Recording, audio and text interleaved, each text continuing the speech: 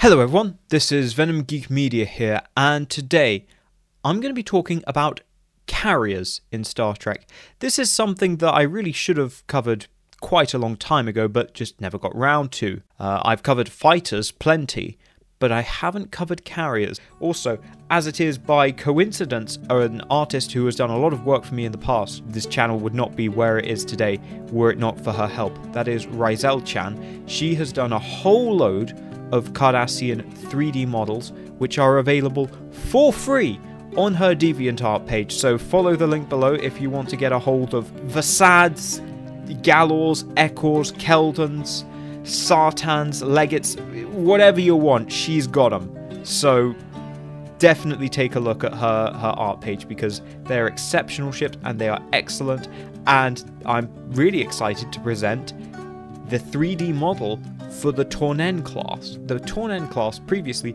only actually existed as a 2D illustration and has now been made into a full 3D model thanks to the tireless and exceptional work of Rizel 3D. So if you want a closer look at the Tornen, absolutely go look at her page. And she's actually come out with a couple of original designs which are quite interesting, which I might touch on in other videos. With that all out the way, let's get right into it. So in order to approach carriers in the world of Star Trek, I think it's worth going back to the origins of carriers in the Star Trek universe, or at least the first modern carriers in the Federation.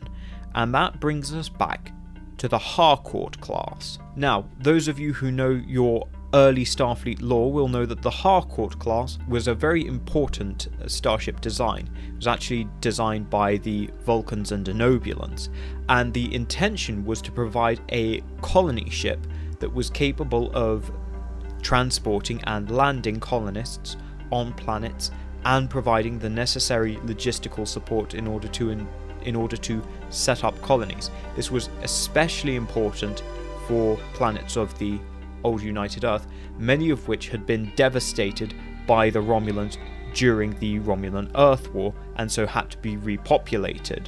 And so really it's worth saying with the Harcourt class, while it very much was a carrier, it was really a colonial carrier, not a military carrier. It is more of a utility carrier. It doesn't really have a military function because, well, for starters, the craft that it could carry at the time weren't really very viable in any military sense, but they had various utility applications, so personnel shuttles, cargo shuttles, so on and so forth.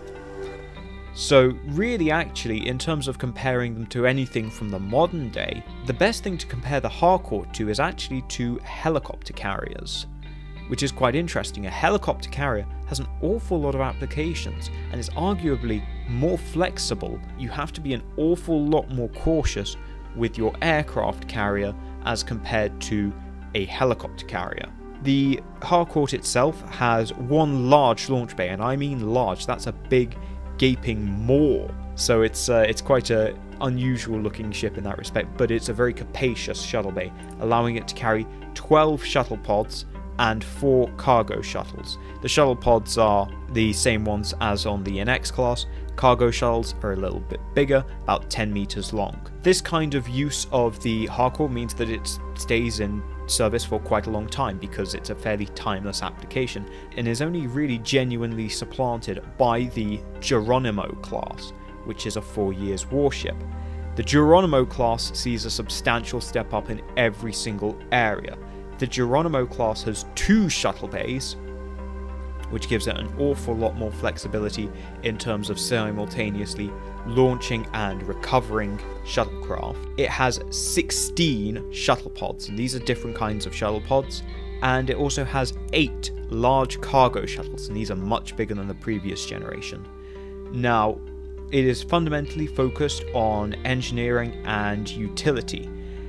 It has dual reactors, and this makes it a very impressive engineering platform. It can haul large stellar objects or bits of station, and again you've got those 2 large shuttle bays, so it could carry a lot of work bees and construction drone. The Geronimo class would be very, very useful in terms of setting up space infrastructure in order to support growing colonies. However, it also had some quite impressive tactical capabilities. Because of its dual reactor system, it had far greater power levels going through its weapons systems, and this means that its phasers, all 4 of them, hit incredibly hard, harder than any other Starfleet ship of the time. Now it only has 4 of them, and they have a relatively low rate of fire, but when it hits like a ton of bricks. But that isn't actually the main tactical application of the Geronimo class. That's not why it was so important in the 4 Years' War. Why the Geronimo class was important in the 4 Years' War is those 16 shuttle pods. Now, these are not capable of actually engaging an enemy starship in any meaningful way. What they are very good at is extending the awareness of the Geronimo and any ships in its vicinity, and giving them a little bit of early warning and heads up in the event of an enemy attack. And when you're dealing with the Klingons, who are very, very mobile and very, very aggressive and very good at, seizing the initiative using the element of surprise, actually using these shuttle pods to extend your awareness and give you that time to prepare a counterattack, that was very important in the early phases of the 4 Years' War, and that's what kept some battle groups alive. Battle groups that had the Geronimo survived. Battle groups that didn't use the Geronimo died, because the Klingons were able to outmaneuver them and they weren't able to see it coming. It allowed the battle group superior awareness and gave them a little bit of early warning. And this is really where we can see the evolution of what we'll call the we can call it a proto-carrier, or more specifically I would call this a support carrier. The Geronimo is not meant to partake in direct combat. It is meant to support the other ships around it through the use of its auxiliary craft, but it itself is not meant to partake in combat. It can hit hard if it really has to, but it does not want to, because left out on its own, it's very slow, it's not very maneuverable, the Klingons will just tear it apart. But that does now bring us to the next kind of category, and that is what we will call battle carriers. Again, the proto-battle carrier to talk about here is the Constellation class. Now, in fairness, the Constellation does not start out as a battle carrier, it starts out as a utility carrier, but it could be recast as a battle carrier. Fighters in that kind of period were beginning to appear, but they were still very much ground attack craft. They were not intended to engage starships. That was still very much not in their mission profile. They were mostly intended for ground attack. So in that way, actually, the Constellation also gives us a look at what we would call assault carriers. Things like the Keldon, or indeed the Klingon D-10. That's another example of an assault carrier. Something that is, carrying auxiliary craft, but very much focused on supporting planetary landings and able to itself punch through defenses. It has enough firepower to punch through fortified enemy positions in space and then provide that heavy fire support to the troops that it is landing on the ground. So we can kind of see a divergence there. Then the other side of the battle carrier would be the Akira class, which, unlike the sort of assault carriers, focus far more on general space combat capabilities, which is very much what the Constellation actually focused on, and providing that level of long-range standoff support in space combat. And that's something that the Akira really does with its heavy torpedo capability. It provides a very stable fire support platform using its torpedoes and its fighters in order to disrupt and attrit the enemy from a good distance. So by having this large number of torpedoes and fighters, it's able to pose a twin threat to any enemy, and the enemy's then got to make a decision as to what particular threat they want to counter, whether that's torpedoes or whether that's fighters, and each one is going to have its consequences. If you focus on dealing with the torpedo threat, maybe by closing down the Akira, pressuring it and bringing it into phaser range, you're going to put yourself at more risk of being attacked by fighters. If you try and focus on the fighters, you're going to just be unable to respond to the torpedo threat of the Akira. So that's really where you see battle carriers evolving to. Quote Ryan Macbeth, "It's the creation of dilemmas for the enemy." Finally, that leads us to the last category, the super carrier. The best example of which is the Cardassian Tornen class, which is arguably the first supercarrier that we see.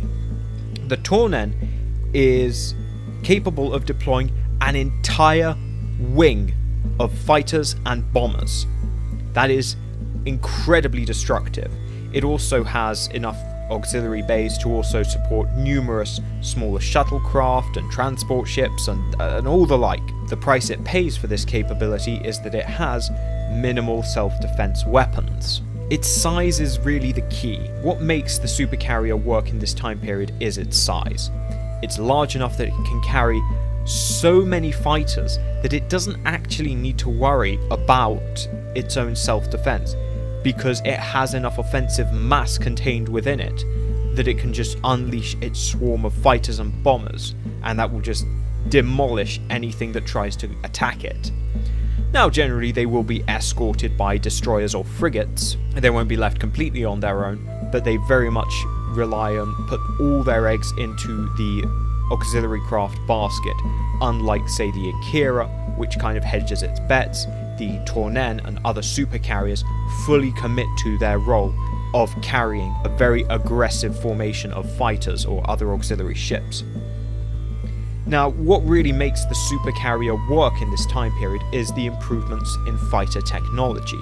By the 24th century, or mid-24th century, fighters are now in a position where they are actually able to engage in large numbers, I must emphasize, enemy vessels. And this is very important because previously, enemy starships in the 23rd century could often just decline the engagement by fighters, and they would just be, the battle space was too large and the fighters would be too few to exert enough force of mass, as compared to the 24th century where you're seeing, you know, whole wings of about 64 fighters barrel down on an enemy starship formation. That can do a lot of damage. You couldn't get that in the 23rd century. The ships weren't big enough, and the ships also had the ability to just decline engagement just by using warp drive, because most fighters of that period did not have any kind of warp drive, or certainly not any warp drive to speak of, nothing that would actually be useful. And so starships could just decline that engagement, and even if they didn't, it would be very unlikely that you'd ever have enough fighters in enough concentration to actually do anything decisive. It's worth saying that the supercarrier concept was obviously successful, because in the 25th century we will see the Jupiter class and the Klingon vo'devwl, the surprise Pikachu Klingon. It's very clear that this concept actually had some legs, not necessarily the dominant position, but enough to warrant further consideration. It's interesting you note the differences. The Jupiter class has a single large launch door through which you could put all sorts of large vessels, whereas the Klingon Derpface has 4 shoulder-mounted shuttle bays, so 2 sets on each side and then each split with a deck in the middle, which is quite interesting. That again breathes that idea of rapid launch and recovery, which is something you actually see on the Romulan D-Duradex. So that's almost something, and that's something that the Romulan D-Duradex actually took all the way from the Nova class, which was kind of playing again with that idea of how do you make auxiliary craft effective, how do you get them into action quite quickly. So this is something that it's worth saying, while actual full-on carriers are fairly rare in the Star Trek universe, the ideas behind them are being sort of toyed with quite a long way back, you know. So different ways of launching and recovering shuttles. You know, do we have a single large clamshell launch bay? Do we have sort of beam or starboard launch doors? Do we have a forward launch door? Do we just have them pop out of the surface? There's all sorts of different ways of launching and recovering auxiliary craft, and those do affect how they are employed and the doctrine behind them. So it's fair to say that actually in the Star Trek universe, carriers or carrier-adjacent things, proto-carriers, have always been operating in the periphery. They've always been there, sort of waiting for their chance. But ultimately they end up living and dying by the technology of the time and by the auxiliary craft of the time. If the auxiliary craft of the time aren't all that useful, and don't have much of a niche, then chances are the carriers don't have that much of a niche. But they can adapt to suit circumstances, whether that's support carriers, which, basically try to just form the backline and don't represent too much of a concentration of resources or firepower, or the battle carriers, which are a bit more aggressive, or the super carriers that exert large amounts of force projection. They all had their time and place in history and were, in many ways, in many little ways, quite instrumental in how those wars were fought and were difference makers, if not in actually destroying enemy ships, then in how they changed the battle space and how those that used them were able to better understand and exploit the battle space. So, where does this leave us with carriers going forward into the 25th century? Well, I don't see them becoming particularly dominant. Modern scale is what ultimately makes them viable. And they also have the ability to last far longer than similar sized capital ships, because unlike capital ships, which have to have very up-to-date armaments and have to have good speed and agility and shields and armor, carriers don't need any of those things. They just need the latest and greatest fighters, and if they have those, they can stick around for quite a while until they eventually, reach the end of their service life, but they are actually quite a long-lived type of vessel, as opposed to cruisers and battleships and all of that, which can actually fall out of favour, fall out of relevance quite quickly. So they aren't as vulnerable to the march of time as others, but equally, that same simplicity is also what holds them back and what prevents them from becoming dominant. Ultimately, the universe of Star Trek is one of starships, and that is not going to change. So, because the fighter will never be dominant, the carrier will also never become the symbol of strategic power that it is in our modern world. So those are my thoughts. What are yours? Let me know in the comments below. Let me know which is your favourite carrier. What is your preferred type of carrier? What do you think is a useful or interesting implementation of carrier? Let me know in the comments below, and I will see you all in the next video.